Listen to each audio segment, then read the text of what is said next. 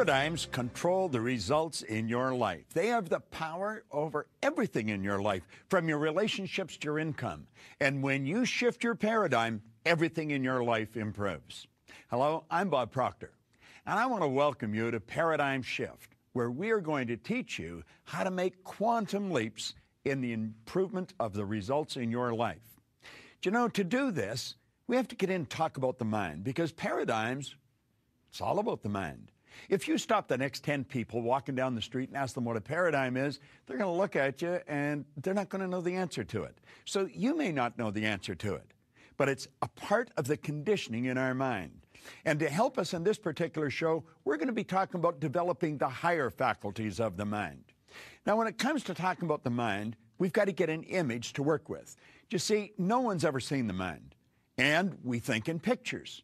If I asked you to think of your automobile, you'd get an image of the automobile on the screen of your mind. If I asked you to think of the refrigerator in your kitchen, you'd get an image of the refrigerator on the screen of your mind. However, when I asked you to think of your mind, what image do you get? You see, most people don't have an image. And unfortunately, when there's no image, there's confusion. When there's confusion, we immediately start thinking of something else. And that's precisely why most people stay stuck. You see, our mind controls our results, and it's our results that we want to change. And if we're going to change the results, we're going to have to change what's going on inside. Now, Dr. Thurman Fleet, back around 1934, was interested in the healing arts, and he said, we're just treating the body. If you're going to have any health, you've got to treat the whole person. So he originated this image of the mind. I've been using it now for 38 years. I have shared this image with people all over the world, and I have been focusing on helping people improve their income. I've watched people going from earning a couple of thousand a year to over $1 million because they understood how to make the necessary changes inside so that they can enjoy the changes outside. Now, you know, Napoleon Hill was a phenomenal author, and he talked a lot about the mind. He talked a lot about our thinking. He talked a lot about our conscious mind and the way we think. Do you know that there's a thought power flowing into our consciousness, and we can think anything we want, anything. Play with it for a moment. Start to let your mind wander. You can think of the beach. You can think of a lake. You can think of fishing. You can think of golfing. You can think of playing with a child. Just like that, you can change your thoughts and your consciousness. But you know something? That doesn't necessarily change your behavior. You see, your thoughts are in the top half. That's what we refer to as the conscious mind. The subconscious is what's controlling the behavior of your body. It controls every action you're involved in. Now, your actions control your results.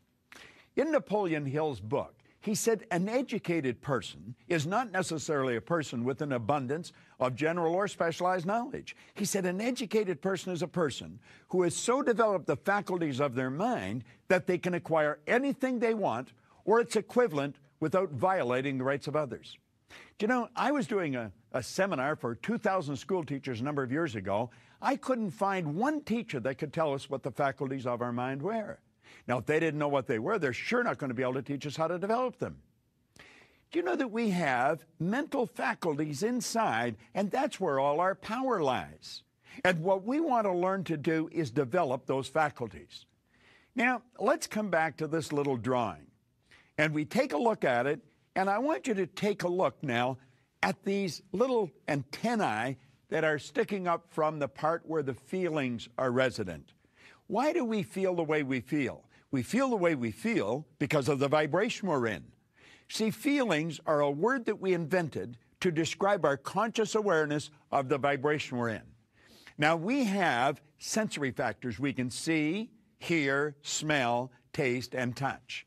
And do you know that you and I are conditioned to live through those sensory factors? We look at our bank account, and that tells us where we're at financially.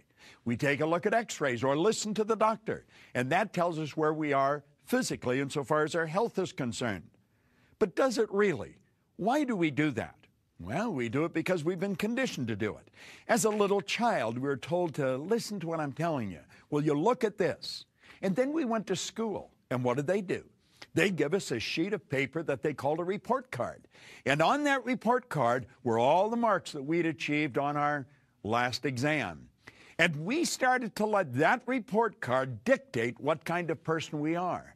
Does it really? Not at all. But that's the idea we're operating with, and that's the idea that's controlling many of our lives. You see, what the report card really did was tell you where your mind was at for a few minutes, maybe 3-4 weeks ago.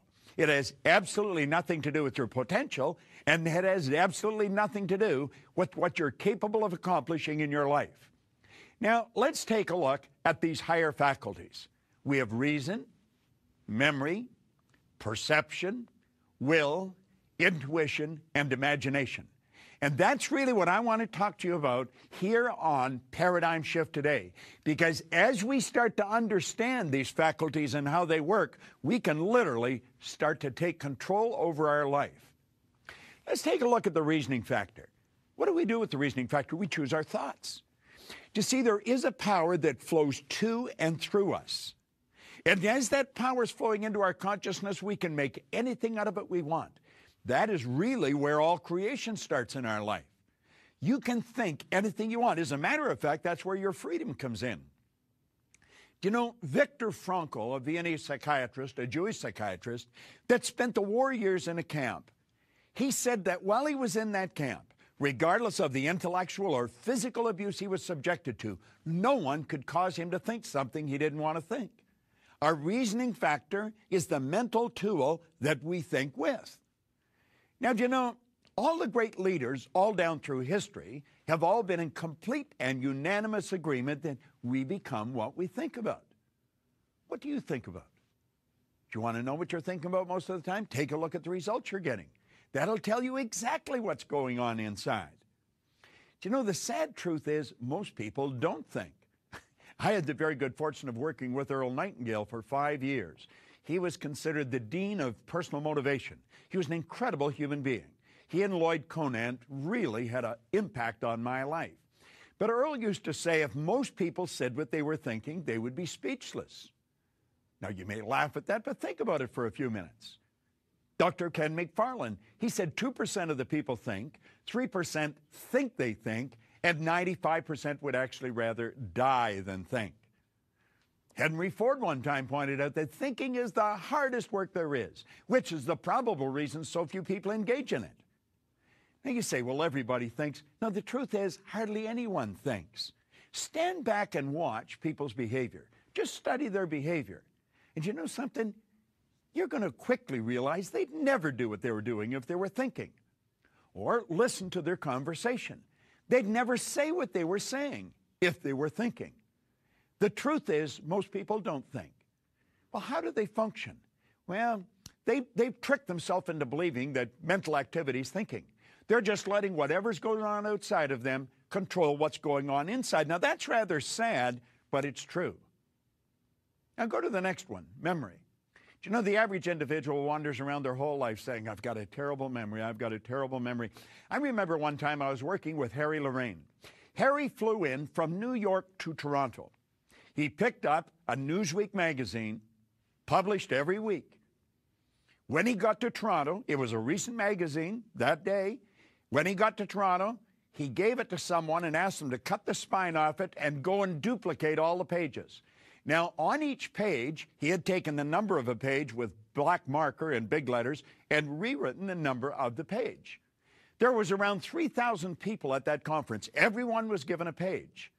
And you know, you could stand up during his presentation and you could yell out, page 26, and start reading. And wherever you stopped, he would continue. Harry Lorraine had a phenomenal memory. He stood at the door and met most people coming in, or a good number of them. And when he started, he asked them, he said, if anybody was at the door, if I met you, stand up for a few moments. He not only told everybody what their name was, if it was a difficult name to pronounce, he would spell it. Harry had a phenomenal memory. Now, you know, I remember asking Harry one time, I said, Harry, how long do you remember something? He said, till I want to forget it. You see, the truth is there's no such thing as a bad memory. There's only weak memories.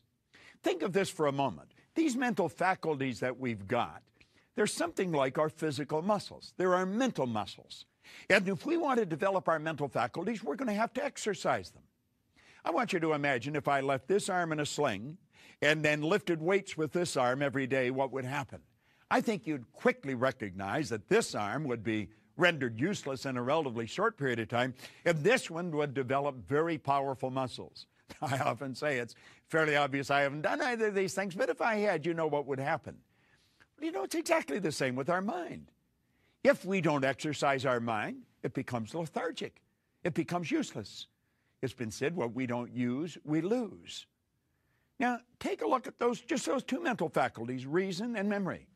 We have the ability to think anything we want, and we become what we think about. We've got a phenomenal memory. We can remember anything. You see, memory is developed through association. Not just association, but ridiculous association. I want to recommend you go and buy a good book on memory. Now, if you get a good book on memory, you're going to find that there's many chapters in the book. One is to remember names, another one's numbers, another one's places. If you want to remember names, that's what most people would really like to do, just take the section on names and study that, study nothing else, and work at it. Do you know, if you worked at that every day for 90 days, just developing the technique of remembering names, pretty soon you would be considered an extraordinary thing by all your friends. They'd say you'd been talented. They'd say you've been born with a photographic memory. The truth is you haven't. Not any more than I have or anybody else. So as you work at this, everything in your life is going to change.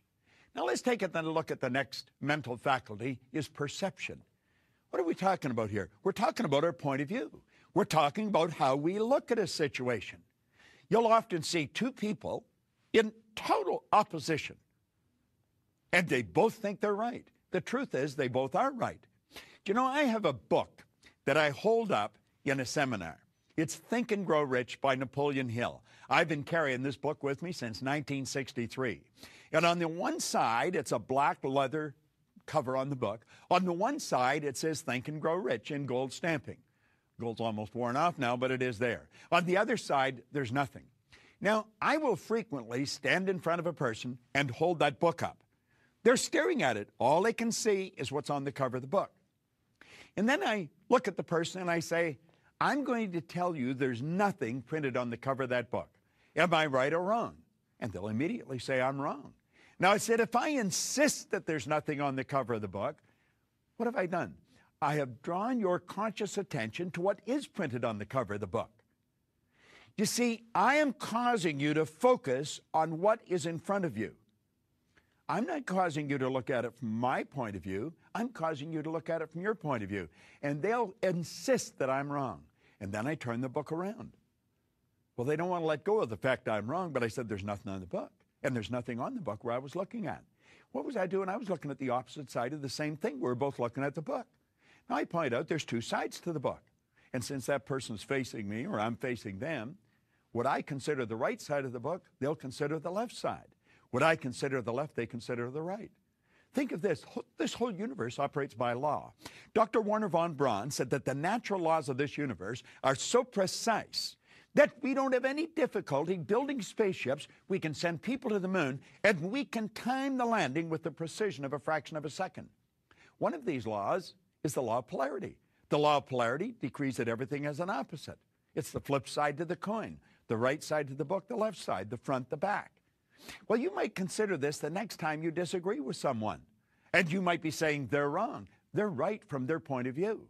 It might not be taking them where they want to go, but their point of view is still just as every bit as accurate and as right as yours.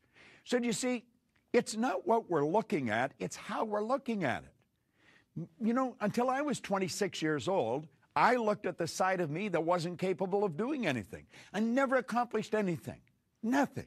I failed at almost everything I ever did. School, I went into the Navy, I went in an ordinary seaman, come out an able seaman. Then I went to work in factories and bars, and I was sitting in a fire hall when I picked up Napoleon Hill's book.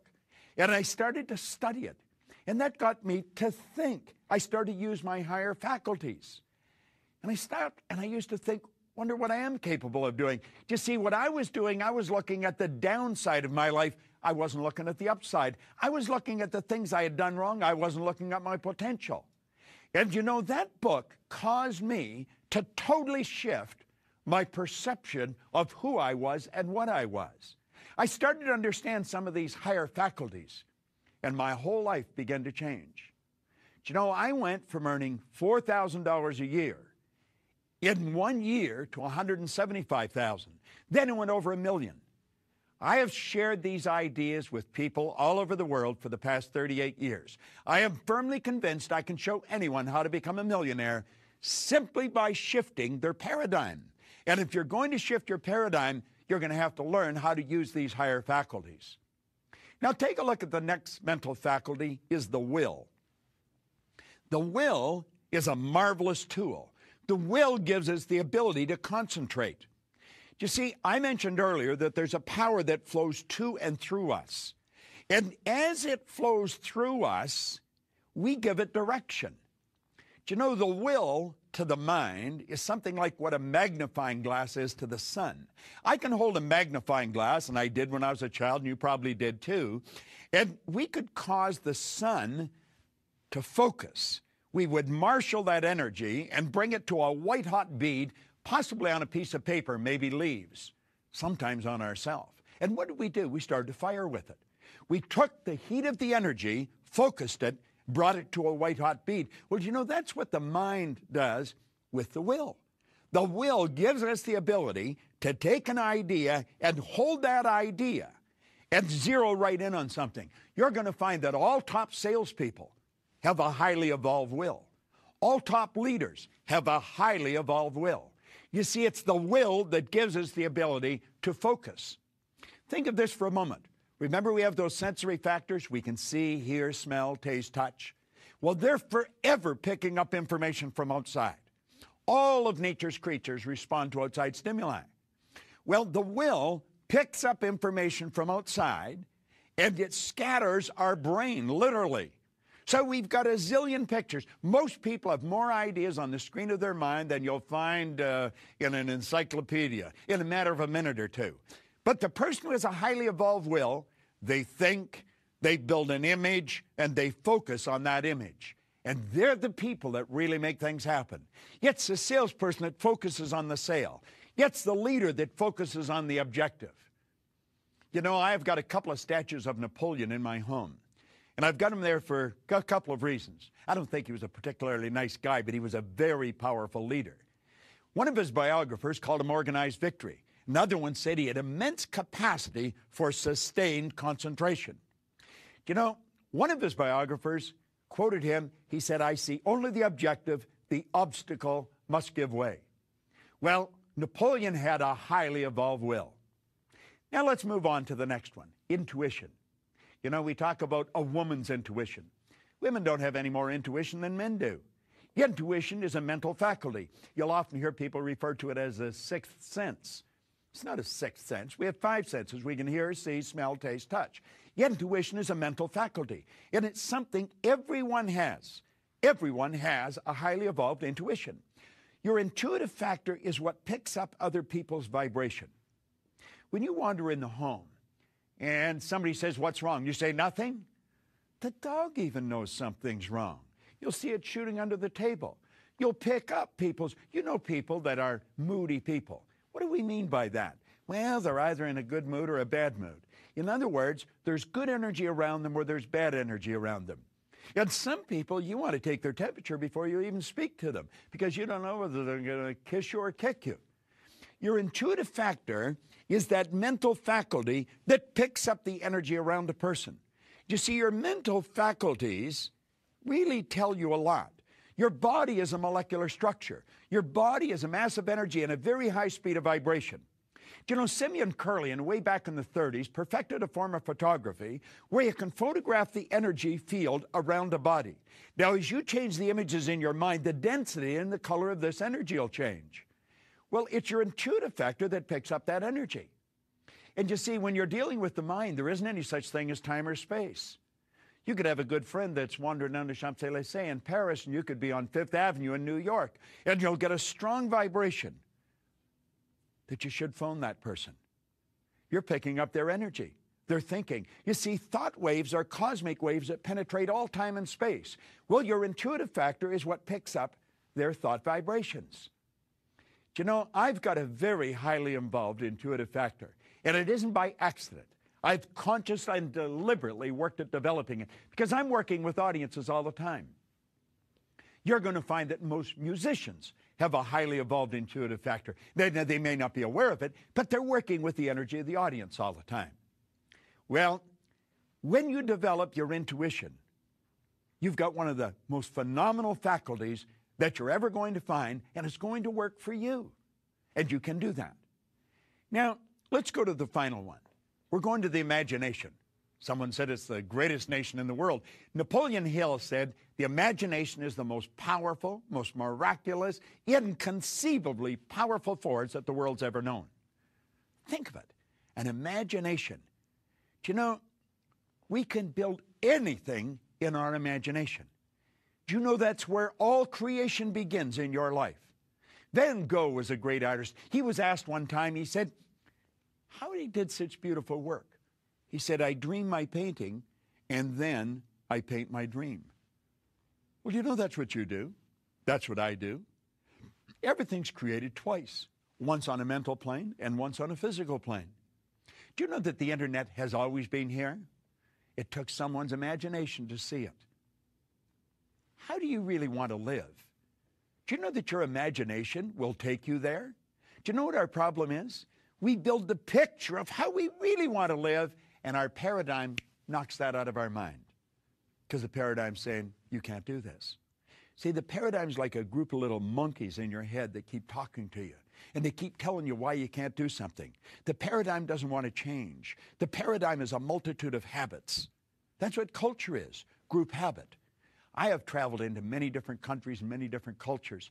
And you know something? When you get past the culture, people are essentially the same. We look different. We speak different languages. We wear different clothes. We eat different food. But you want to know something? We're all the same.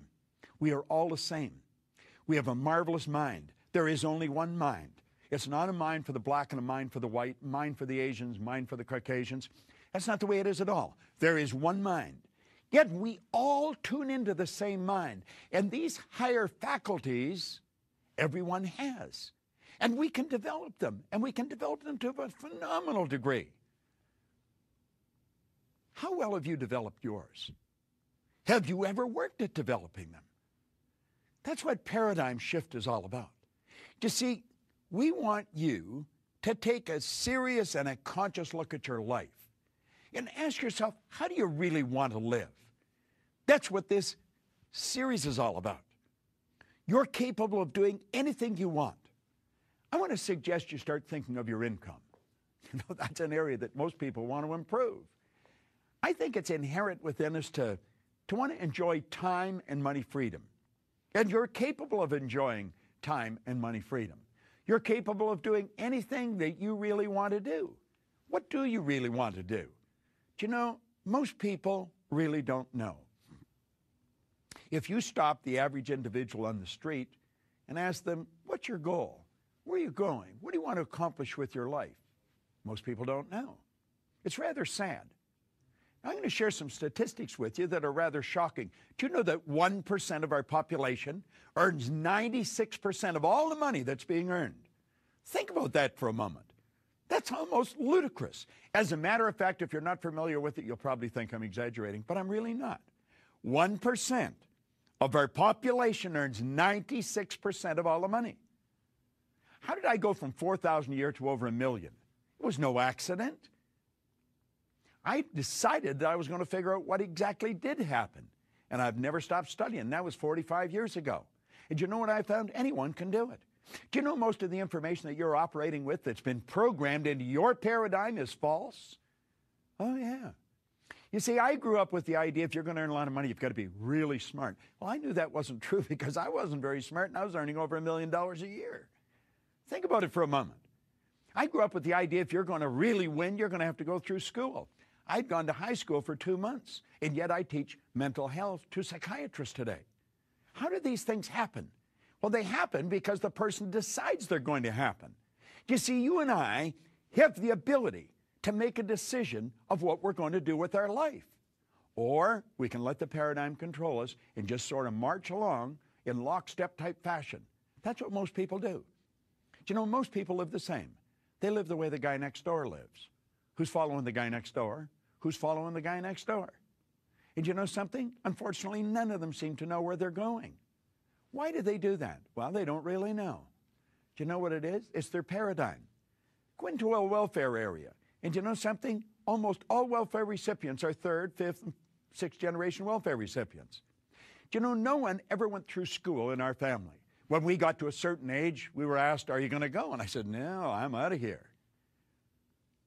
And as I started to study this material before I had any children, I just changed one question. I didn't ask them if they were going to go. I asked them where they were going to go. And they've all gone through school. Now, do you know, you have the ability, through a decision, of changing your life. I'm going to ask you to stop and ask yourself, what are you going to do with your life? Do you know? Have you got it written out in a clear, concise statement? Do you know what your purpose is? Do you have a vision? Do you know what your goal is? Now, in this series, we cover all these different points. You're not going to learn how to make a paradigm shift here in 30 minutes. But if you keep studying this information, it will become as clear to you as it is to me. You see, I often say I've got license to brag about all the information I've got because none of it's mine. I have just been absolutely fascinated with why you and I do what we do, why we don't do many of the things we want to do. I decided a long time ago that I was going to be in control of my life. No one else was. And then I took a look at a globe one day, and I thought, you know, this world isn't that big. As a matter of fact, the world's shrinking. And I decided I want my company to span the world. And today I have offices all around the world. I'm doing exactly what I decided to do. And you know something? When I decided, I had absolutely no idea of how I was going to do it. That's part of our paradigm. The paradigm we get hung up on how. Do you remember when you were just a little child? That's really when the conditioning was really moving into high gear. And you come and said, Mommy and Daddy, I want to do so-and-so. And they say, how are you going to do that? And because you didn't know how, they discouraged you. Where are you going to get the money?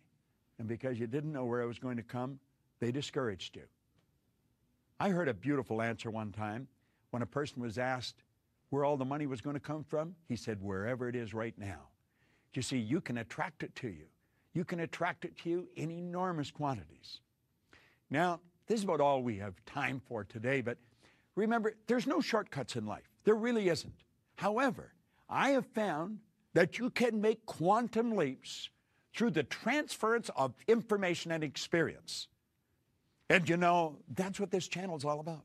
That's what these programs are all about. And that's specifically what the paradigm shift is all about. So I'm going to ask you to join me again in the next show, and I'm going to dig into this a little deeper. Wherever you see me, I guarantee I'm talking about one of two things. I'm talking about money or paradigm shifts. This is Bob Proctor, and I want to thank you.